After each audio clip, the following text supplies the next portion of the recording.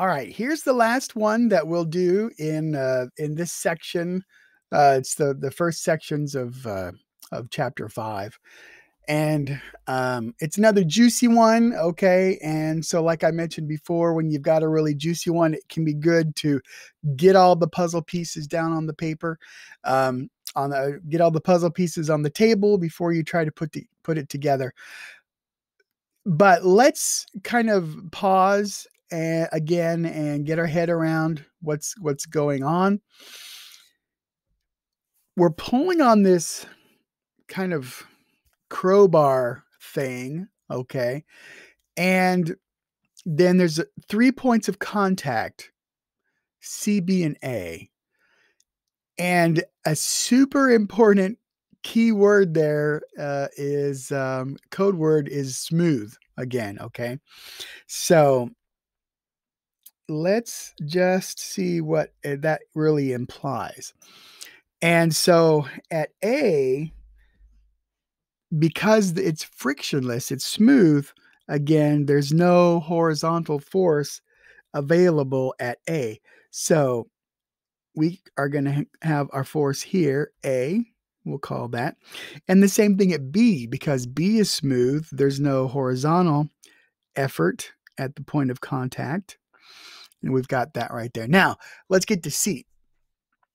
So with C, again, there's no friction, and that means we don't have any lateral forces available. So no force components that will be parallel to the crowbar. So that means we don't have anything like this in that direction there. And so at C, oh, what did I just do? I don't know what I just did. Come back. There we go. Okay. At C, then what we've got is right here like this. Okay. So you can see A has only a Y component, B is only a Y component, C is going to have both X and Y components. Okay. And so let's go ahead and write down what that might look like. So if we talk about a CX, it's going to be C something, C times something. And so we can say, well, what is that something going to be? Well, here, okay, this angle is 30 degrees, so that angle is 30 degrees. So this angle right here is 60 degrees. Let me see if I can write a 60 in here. There we go.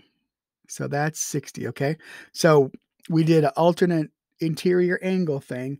So I drew this horizontal line here.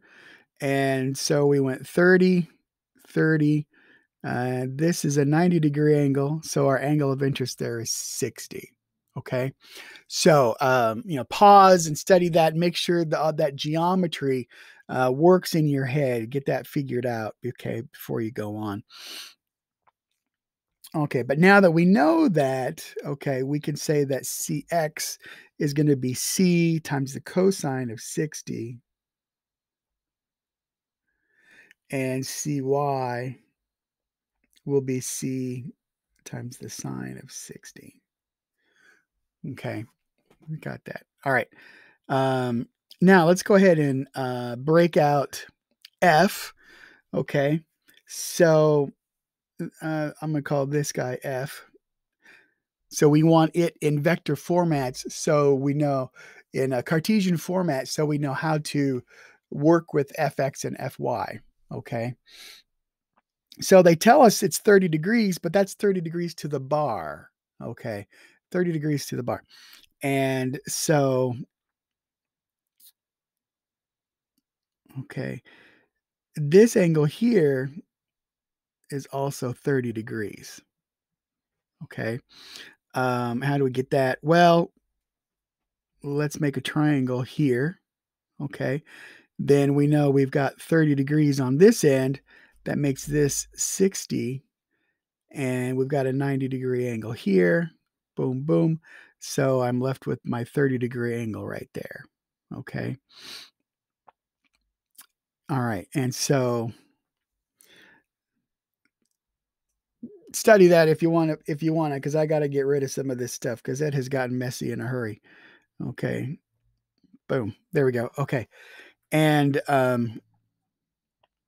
so let me simplify what I just tried to derive for you, which is that this angle here is 60 degrees. Okay. And so what that does for us then is it tells us that fx is going to be 250 negative 250 uh, sine 60 degrees. And Fy is going to be negative 250 cosine 60 degrees. Just like that. Okay. All right. Now, we might as well do the math on that. And when you do that, what you end up getting is that the x component is minus 216.51 to carry out, to hold on to lots of digits there. 216.51. And the other one is minus 125. Okay. Just like that. Okay. So now we've broken down, we've examined our support forces and we've looked at the externality, okay, the force F. And so now we're ready to get into using our Fx, Fy, and Mx equation. Okay, so come over here with Fx. And what we're going to have is we're going to have that x component of F, which was minus 216.51. All right. And then the only other x that we have is the cx, just like that. And so we can see that cx is going to have to be 216.51. Okay. There we go. And then if it were necessary, it will be necessary. We could use that to figure out our value of C. Okay. Hint, hint. Okay, let's scoot over. Let's scoot over to our Y components. And now we've got the Fy, and that's down at 125. And our Cy is up, and B is up, and A is down. Okay.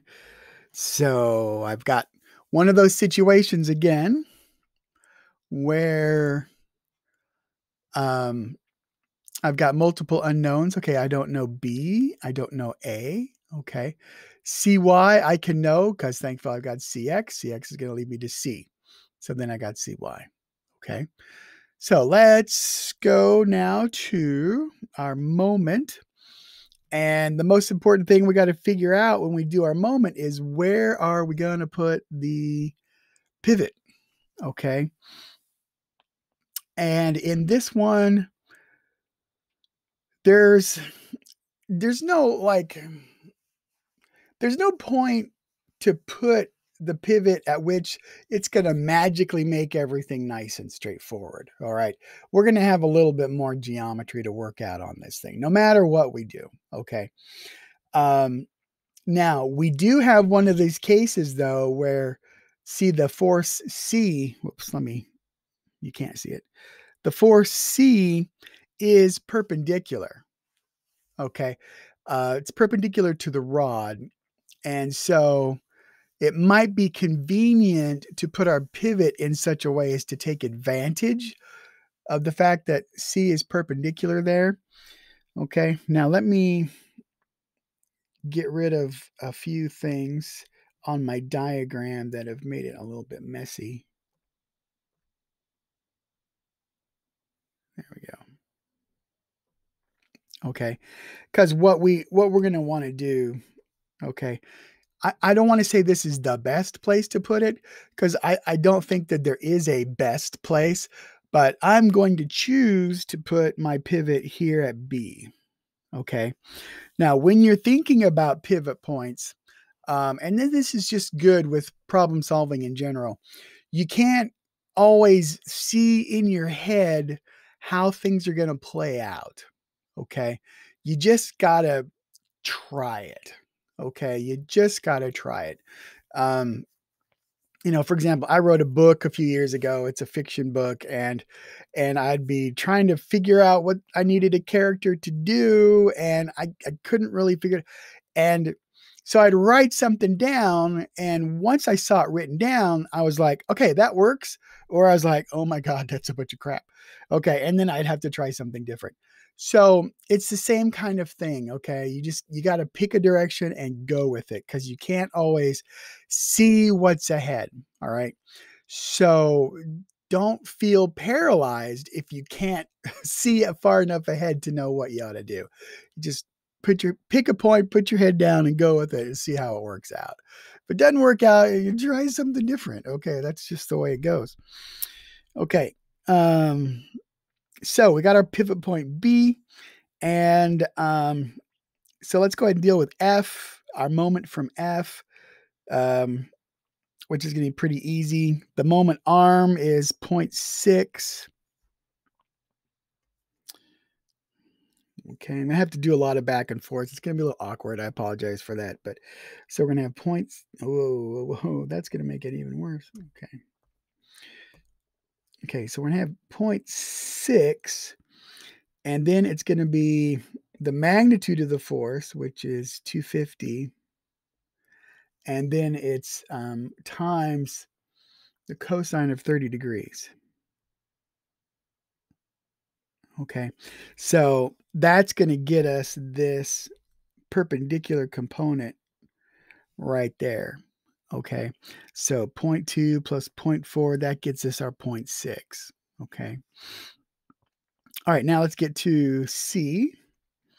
All right, C's up there at a distance of 0.2. Okay, and F is a positive moment. Okay, so it's trying to come around here clockwise or counterclockwise. C is going to be the opposite direction, counterclockwise. So those have to have opposite signs. So I want to put minus 0.2 times C. Okay. Now, the thing that I have left to deal with is A.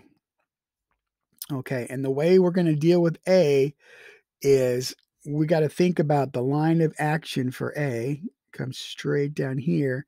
And so what we need is we need this distance right here. Okay. Now we know this is a 30-degree angle inside here. I don't know if I can make it big enough to write in there. Okay, there's our 30-degree angle, and it's 0.15. So this blue side down here, it's the opposite of our 30-degree angle. So that means that the blue side in there is going to be the hypotenuse, 0.15, times the sine of 30 degrees. Okay, and that's our moment arm then for the force A. Okay, so shrink that up, scoot things around. And it's also clockwise, so that means it's going to be negative. Okay, so we got minus, we're going to have 0.15 sine of 30 degrees. That's our moment arm times the magnitude of A is equal to 0. Okay, there we go. Okay. Now, the physics is done. The engineering analysis side of things is finished. What we have now is an algebra problem. And again, I'm not going to go through that. Okay. It would, it would take me a lot longer to do it on video for you than you could do it on paper by yourself. But I'll sketch it for you just in case. So like I said a little bit ago, since we've got CX, that's going to lead us to get C. Okay, and so we're going to be able to get CY when we need that. We're going to need that down here. Okay, so there's our C, which means that we can, which means that we can use all that information to get the value for A. Once we have the value for A, we can plug it down in here, and finally we can solve for B. Okay, so again, C gets us to CX is, and that gets, sorry, I said that backwards. CX gets us to C gets us to CY, C gets us to A gets us to B. Okay, anyway, just chase that thing down. It's not so bad. Get it all written down. It'll be fine. Okay.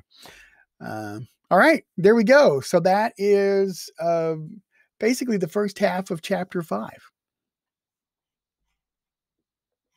Oops. And